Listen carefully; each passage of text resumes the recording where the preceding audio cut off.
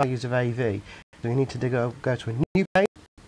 Okay, so what I've done now, I've got a clean page and I've gone back to my original schematic diagram. We know what values we're going to put on there. What we now need to do is we need to translate this circuit into a small signal equivalent model.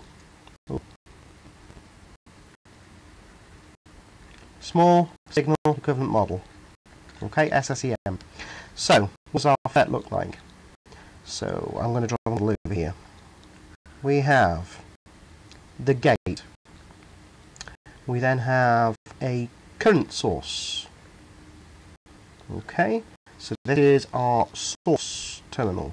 And down here, source terminal down here, this is our drain terminal. And we then have a term here called VGS. Remember, we're not actually creating any current going into our FET designs. So that's the way this one works. Down here, this current source is GM VGS. Okay, so it's a voltage controlled current source. What we do have here, we have some feedback. The feedback in this case is RS. So let's label that one. RD2, I'm just going to call it RD in this circuit. Okay, RD. And this is where we have our equation for, or our output signal, VD. And on the input here, we have a resistor, RG. And this is Vin. So what we need to do in this model is calculate the equation for Vout, calculate the equation for Vin, and then calculate AV. So let's start with the simplest term, Vout. Vout equals, let's just have a look around here.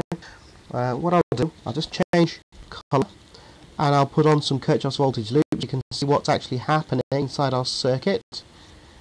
Okay.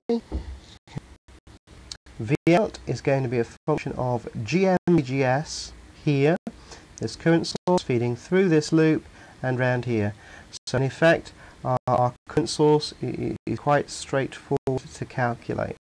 So we have our resistance, RD, multiplied by GM VGS, okay, and that's this loop around here. So that's the easy one.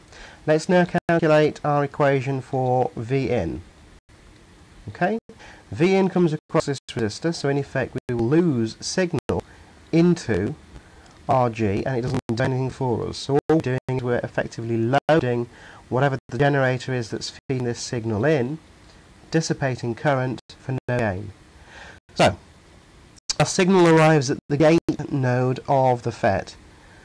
No currents taken by the FET. We simply have VGS, and then we've got this feedback. This resistor here is effectively feeding back some signal. So that's going to feed back GM VGS RS. So let's write out the expression.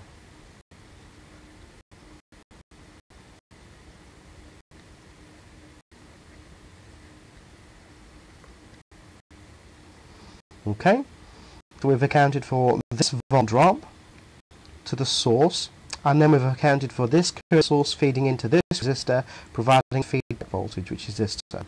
So now let's calculate our AV. AV is equal to Vout over Vin. So let's write out our Vout expression. That's here. RD GM VGS, all divided by these two terms, VGS plus GM VGS RS.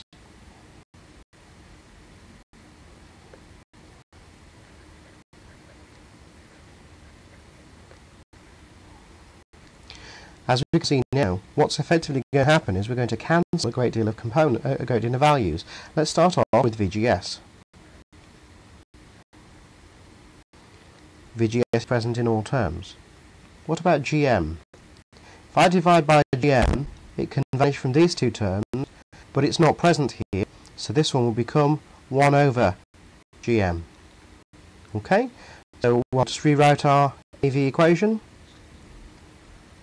RD, drain resistance, divided by 1 over GM.